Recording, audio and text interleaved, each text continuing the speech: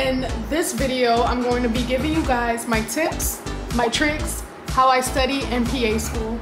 Yes, you heard it. And how I'm able to get them A's, okay? So let's get into it.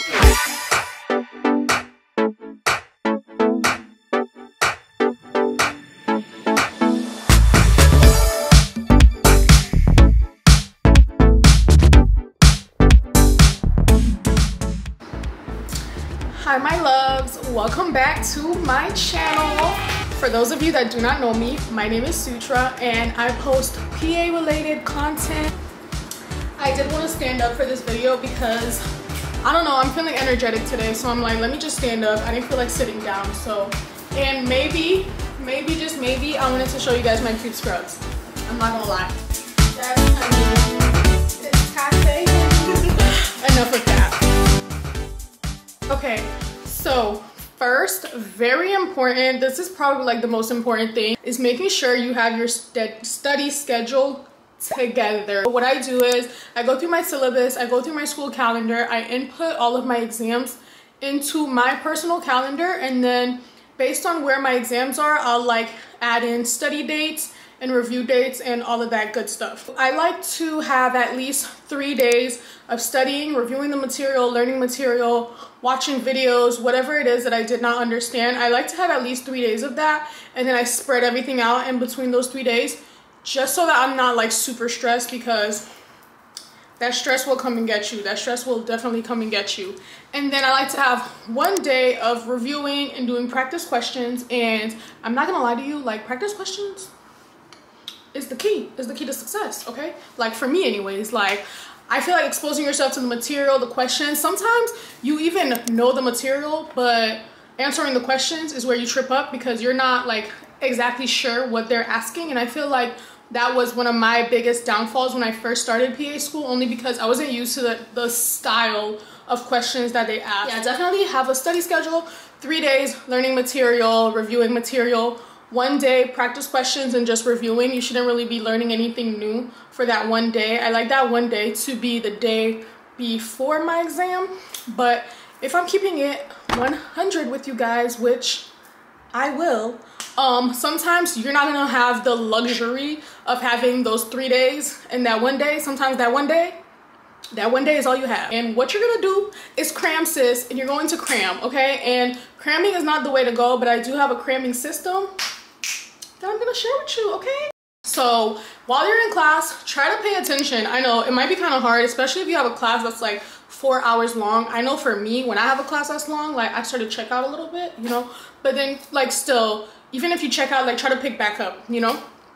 And you can always watch your lectures at home, which I don't like to do that only because I feel like it's a time thing. Like you don't have that much time.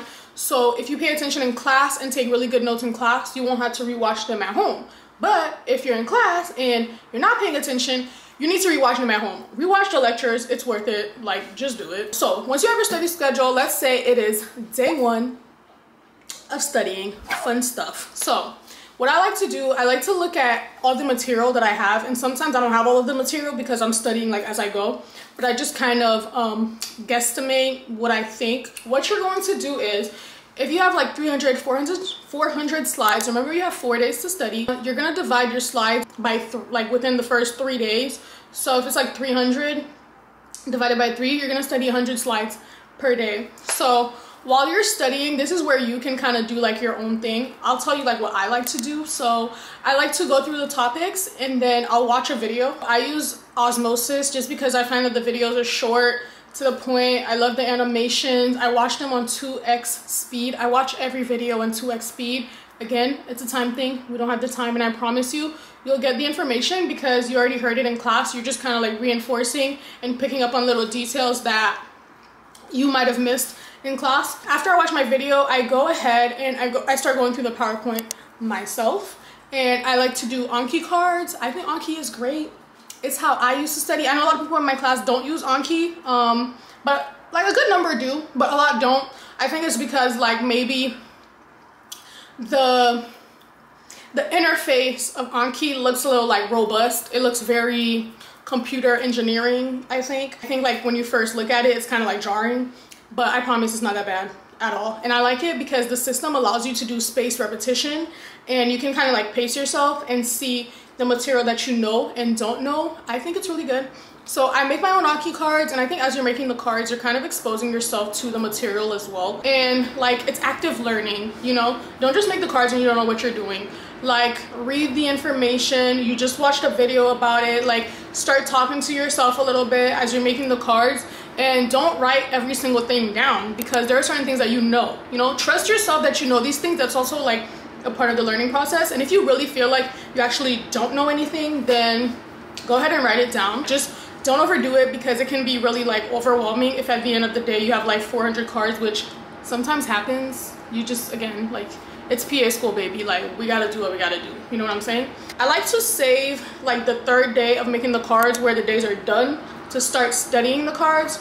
So I'll study the cards, and really the way anki is made, you should be studying them like every day as you go, because like, if you know the material, it'll show you the material again in like 2 days, versus if you don't know it at all, in 10 minutes and stuff like that. So like, that's kind of how it works, which is a really good system if you use it how it's intended. So recap, just in case you got lost a little bit: make your study schedule, separate what you're going to study within the time allotted that you have.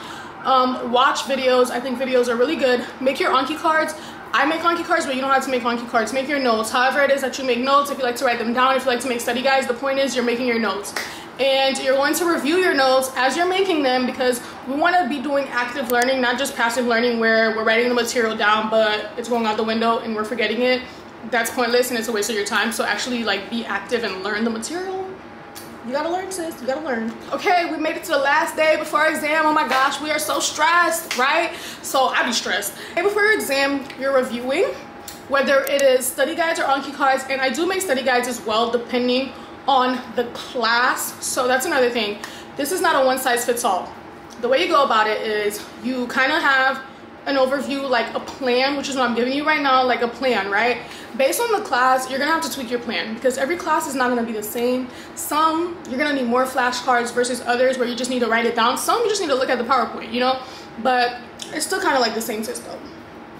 So yes, it's the day before the exam, so now we're reviewing, right? So we've reviewed all of our study guides, we've reviewed all of our anki cards, and then the last thing to do is to start taking practice questions. So I like to take practice questions on Exam Master, and your school will give you like some type of resource, whatever it is. Like, I think every school gives you a resource that you can use for practice questions, so actually use it. Like, we have Exam Master and Osmosis. I find that the Osmosis questions are incredibly hard, and I don't do them unless like I know the professor likes Osmosis and I'll do it, or like if I have extra time, which never happens. So Exam Master is pretty good because it's like the questions are challenging enough, but they're not like biochem challenging, if you know what I mean. I like to use something called med bullets, which their questions are also really hard, but it's like, again, they're clinical questions, so they're good to like practice. And whatever else that you like to use as practice questions, go for it. Sometimes the textbook has practice questions. The point I'm making is, before the exam, you should have at least done a couple practice questions, so that when you get on the exam, you're kind of familiar with like, oh, okay, in this topic, this is kind of how they ask questions.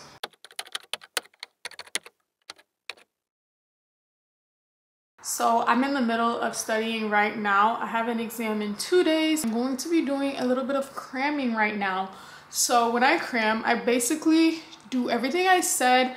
I just do it all in a short amount of period of time, and I give more emphasis to the PowerPoint or whatever material it is that the professor themselves uses in the class. So I'll go through all of the PowerPoints, make sure that I understand what I'm reading, and then I'll go through every single one of my anki cards. And the way that I do this is, like I think I previously mentioned before, instead of having the 4 categories of good, easy, see it again, whatever those are, I only have the 2, the good and the bad. And you can do this by using Anki's custom study method, which just allows you to go through all of your cards and click either good or bad. So that way, since I go through the PowerPoints before, I kind of have like a better understanding of what it is that my cards are based on. And I like to go through med bullets because it has a very good breakdown of everything that you need to know.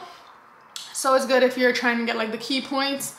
and you don't have time for extreme detail, but I do still find that it is pretty detailed. What's up, y'all? So I just woke up from a nap, but I just got news that my exam score is out, so we're gonna check it out together.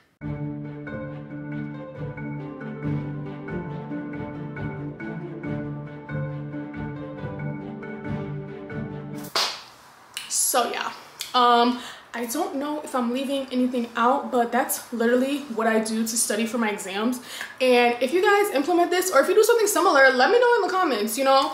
Let me know how your studying is going for PA school. I know it's really hard and it is incredibly challenging, but I promise you it can get done like I do it, and I still find myself able to make YouTube videos and have a clothing brand. You know, sometimes I'm going insane, sometimes I want to pull my hair out, but regardless, I still do what I gotta do. You know what I'm saying? So you can do it too. I know that you can. And thank you for tuning into this video. Like, comment, and subscribe.